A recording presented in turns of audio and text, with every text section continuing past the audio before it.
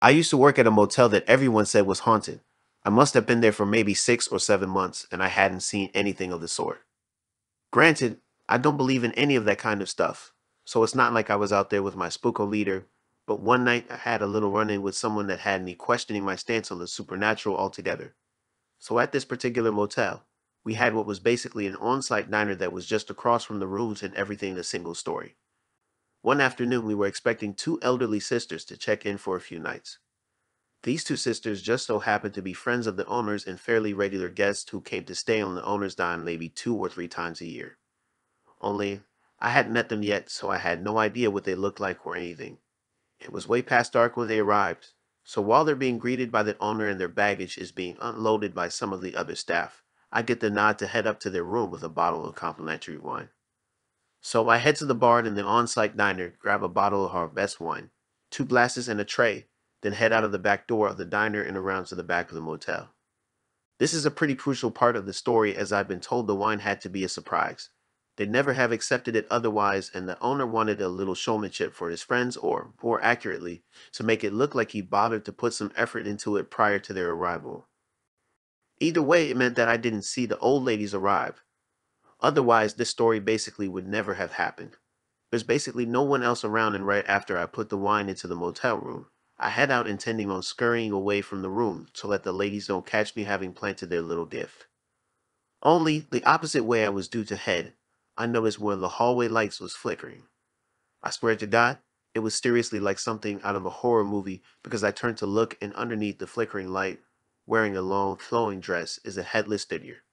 At this point, it's important to note something about this whole dumb story of the ghost haunting the motel. Legend has it that it was a hung woman whose body had gone undiscovered for so long that she'd rotted to the point where her neck basically tore apart from the rot and the strain. Therefore, it was a headless ghost that was haunting the motel. I know that's about the lamest ghost story you've ever heard of, right? But then imagine being me, seeing that headless figure standing under the flickering light, and you can imagine why my heart went from 0 to 60 as I looked at something that I had absolutely zero explanation for. I think I gasped so loud and so much that my lungs felt like they were about to burst, and that caused the figure in front of me to turn around. Okay, it wasn't a ghost, like I said. There's no such thing as ghosts or spirits or anything of that nature. But there is such a thing as osteoporosis. Osteoporosis is a condition that severely weakens the bones of people who suffer with it. And in older folks, it can mean that they end up with some pretty painful hunching postures, or in this old lady's case, bones so weak that she could barely support her own head. This meant that from behind, it basically looked like this poor old lady had no head at all. Anyway, she turns around, gives me this look as if she'd horribly been offended by my terrified gasp, and I'm forced to explain it away like, "Oh, I'm sorry. I didn't see you. You startled me." She just frowns, points up at the light, and says something snarky like, "Better get that fixed, young man," then waddles off along the corridor. I felt like a total idiot. I seriously thought that I was looking at the very same ghost whose existence I've been denying for months on end. I can't even lie. It was one of the scariest and creepiest moments I think I've ever experienced. It all started when I woke up to the sound of someone hammering on my apartment door. That was the first fright I got that night. Heart pounding in my chest as I grabbed the bat I kept under my bed and headed towards the door. First thing I do is look through the peephole to make sure it's not anyone sketchy, but I'm greeted by the sight of one of my neighbors. She looks terrified. She's covered in blood, and I can see just through the peephole that her face is a mess. I open up the door. She runs inside and immediately says, "You gotta get me out of here. My boyfriend's trying to kill me." I start to ask her what happened, and she says something like, "There's no time. Just please get me out of here. I swear to God, they'll kill you too for just helping me." That was what sent me into a straight up panic, because if a guy was willing to beat his girlfriend up that badly, Lord knows that he'd be willing to put me in the ground. I just grabbed my car keys, ran downstairs with the girl following close behind, jumped into my car, then took off into the night. I remember asking her if she had anywhere I could take her, like a friend's or a relative's or something.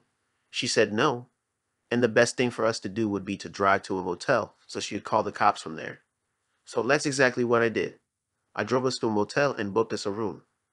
The clerk was obviously just as concerned as I was, but all it took was to explain that her boyfriend had tried to offer, and they were like, "Geez, make sure you guys call the cops at least." The girl, whose name I didn't know at that point, I just knew she was a neighbor's. Said that she'd go up to the room and call them, then asked me to get her some ice from the ice machine so she could deal with the swelling on her face. When I got to the room, she said the cops would be there ASAP. Took the ice, put it on her face, then just burst into tears. I tried my best to reassure her, telling her she was safe and stuff. Then when she finally calmed down, I asked her what actually happened back at her apartment. She told me her boyfriend was abusive and that she'd been planning on leaving for a while. But that night was the night she'd finally got the courage to gather to announce it to him. She said he walked into their bedroom to find her packing a bag, and not long after that, everything went to chaos. She started helping herself to the little bottle of liquor from the minibar, but not after promising she'd pay me back for them once everything had blown over. I had no reason to disbelieve her at the time. I mean, I felt like we had a kind of bond established already, but I'd abstained because I thought I'd be driving back to the apartment pretty soon. I asked her if she was good to wait on her own while the cops drove out to her, but she'd asked me if I'd stay to keep her safe. She then made the point that if her boyfriend found the blood on my apartment door, she assured me that she'd left some on there while hammering on it, that he'd know she'd been there, and he'd try to attack me or worse. I'll be honest, I thought it was a pretty good point at the time. I hadn't seen the blood myself, but she was so covered in it that I believed her when she said that there was some on my door. Anyway, about an hour goes by and the cops still haven't showed up, and the motel rooms were arranged in a horseshoe shape, so we'd have seen them rolling into the parking lot if they had. I asked her to call them back to see what was going on, because obviously it was a really urgent situation, and I know that there was basically no way for the boyfriend in finding us, but I was still really paranoid that he would somehow. That's when the inconsistency started because she gave me some lame duck of a reply like, I'm sure they'll be here soon. If that was me, I'd have called 911. Again, if they hadn't shown up within like 10 minutes. So what was she so calm about that she was just cool with waiting for them for like an hour at that point? I put it down to booze. And at that point, I was okay with waiting too. It wasn't like I had anywhere to be. I sure couldn't just go back to my apartment with that psycho supposedly just a few doors down. But that's also about the same time that I started checking out the amount of blood on her nightshirt. She had like an oversized shirt and girl boxers on. And like I said earlier, they were drenched with blood, but also with some blood splattered too, like little spots here and there. She had this cut over her eye, and she had a nasty busted lip, but it looked like way too much blood for just those small wounds. So I asked her if she had any other kind of injuries, like an abdominal wound of some kind that might account for all the blood on her. She said no, and that it was all from the busted lip in her eye, and immediately I start smelling nonsense. I asked her again what exactly had happened back at the apartment, and she started getting weirdly defensive about what she told me. I was starting to think it wasn't quite the abusive spouse kind of story that she told me the first time around, but I had no inkling of what was really going on. That being said, I was getting tired of waiting for the cops to show, so I decided to call them back myself. All I had on me was my wallet, my phone, and my car keys, the only three things I'd had time to stuff into the pockets of my shorts before fleeing the apartment. But when I take my phone out to call the cops, she says something along the lines of, I state the obvious, I'm about to call the cops back. Then she's like, don't.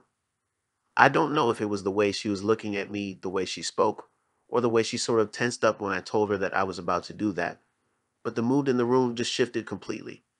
I asked her why not, and just went right back to dialing 911. By the time the operator spoke down the line, I looked up and saw she had a knife in her hand. She just said, hang up now. So I did. I'd never had a knife pulled on me at that point, and I can't overstate how terrifying it was. It wasn't even just the knife either. It was the overwhelming creepy sensation of knowing that all wasn't what it seemed. I wasn't hiding from the threat. I was with the threat. I'll be honest here, I basically begged her not to hurt me, and to my relief, she said she wouldn't as long as I drove her to the Canadian border. Given this was in Detroit, the border isn't all that far, but I didn't want to catch charges for aiding and abetting or whatever, so I knew I had to think of something to stop that from happening. It's not like I knew I couldn't tell the cops that I'd been threatened or whatever, but I also knew that the longer I'd spent in this girl's company, the more chances I'd have of being stabbed. So I tell the girl that I'd drive her to the border, that I needed to get something to eat first. I played like I wanted to stop somewhere on the way, knowing she reasoned me down to getting something delivered from a 24-hour joint. She also stated that she'd be the one going down to pick the food up, as she didn't want me having the chance to sound the alarm. That's where she messed up, because she didn't seem to realize, to my infinite relief, that I could order from DoorDash and put something in the notes about meeting the cops call to the motel. My whole plan hinged on there being a driver around that late at night. But thank God there was, and I was even able to show her the order without bringing up the notes section that mentioned needing 911. Call to the motel. And the cops played it perfectly too. They showed up without any lights and sirens on, then parked in the lot. Walked up to the motel room without being spotted from the window, then just knocked on the door like they were a delivery driver. She walks over, opens up the door, then boom. They had a gun and a taser drawn on her before she even knew what was happening. She had the knife tucked into the back of her girl boxers, but the cops were wise to her drawing on them, and she hit the floor hard after they hit her with a taser. Turned out they'd been looking for her because, get this, she was the abusive partner who'd stabbed her boyfriend almost to death before finding some poor schmuck, Amy, to drive her to the border. Dude almost bled to death in their apartment but managed to crawl to another neighbor's place to get help. You should have seen the amount of blood in the hallway when I got back to my apartment building, and the whole place was crawling with cops and forensic gear. I thought I might be able to drive over to a friend's place to stay the night, contaminating the crime scene or whatever, but they had this section of the corridor closed off, so I could actually get into where I lived. The cops came to my apartment in the morning to take my statement down and to fill me in on what they thought had happened. That's how I found out exactly what the deal was. It was 100% the craziest, most frightening thing that's ever happened to me ever in my life, and just the fact that I was part of it seems completely surreal to me. But the thing that sticks with me is how easily I swallowed her nonsense story at first, how I thought it was helping someone I knew, someone I could trust, when in reality, one wrong move, and I might not actually be around to tell you this.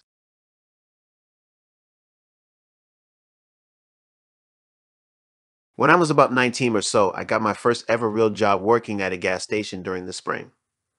It wasn't the best paying job, but it was enough to get my foot through the door to start making payments for college and stuff. I lived by myself in a small one-bedroom apartment that my parents paid for.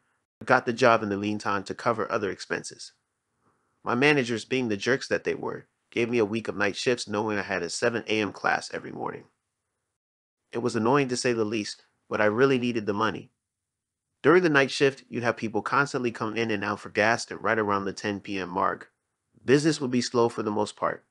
After that, you maybe have one or two shitty people come in once an hour for a snack or cigarettes. That being said, it's still a pretty good time where I could chill out for a few hours. One night, I was on my shift as usual and had just finished serving what I thought was the last customer for the night as I was about to end my shift. As I'm packing up and getting ready to leave, a car pulls up right in front of the store and a man gets out. He wore a stained white shirt and had a scruffy beard with messy hair. He walks right in and I greet him with a hello and asked if I could help him with anything. He completely ignores my question and walks over to the refrigerators and grabs a six-pack of beer. I live in the South, so people like this were very common around here. I tell him his total, and he then says something that made my skin crawl. Hey, you're really pretty. I love your hair. Laughing awkwardly, I tell him thanks, and he proceeds to hand me a $10 bill, making sure our hands touched. I give him his change and tell him to have a good rest of his night and go on my phone, hoping he'd get the hint to leave me alone. He thankfully left, and I waited for my coworker who was working after me to arrive so I could go home. However, he must have been running late because it was 10 minutes past his shift, and I was getting a bit annoyed. 10 minutes turned into 20 and then eventually 30. As I was about to call him to see where he was, I then noticed someone hiding behind one of the gas pumps. It was a little hard to see, but because of the light, I could make it out to be the same man from earlier. I had no idea as to what he was doing, but I could tell that it clearly wasn't good. He then comes out from behind the pump, and I see that he's clearly hiding something behind his back, and I wasn't going to stick around to find out. I grabbed my keys and was headed out toward my car when I see him approach the front door giving me this unsettling look. It was a look of hatred and fury. Suddenly he pulls out a gun and proceeds to show it to me as if he wanted me to know that he was armed. At this point, I'm frantically dialing 911 on my phone, and he then shoots the lock and steps inside yelling at me while having me at gunpoint. He orders me to give him all the money in the register or he won't hesitate to pull the trigger. I take a few deep breaths and calmly hand him the money we had, and he then takes off down the road. I call the police while bawling my eyes out in fear, and the operator tells me to stay on the line with her until an officer arrived. Thankfully, the guy never made it too far as police had managed to track him down. Turns out, this guy was wanted for sexual assault and murder. His victims were two family members, one of them being his wife, one widower, and two gas station employees.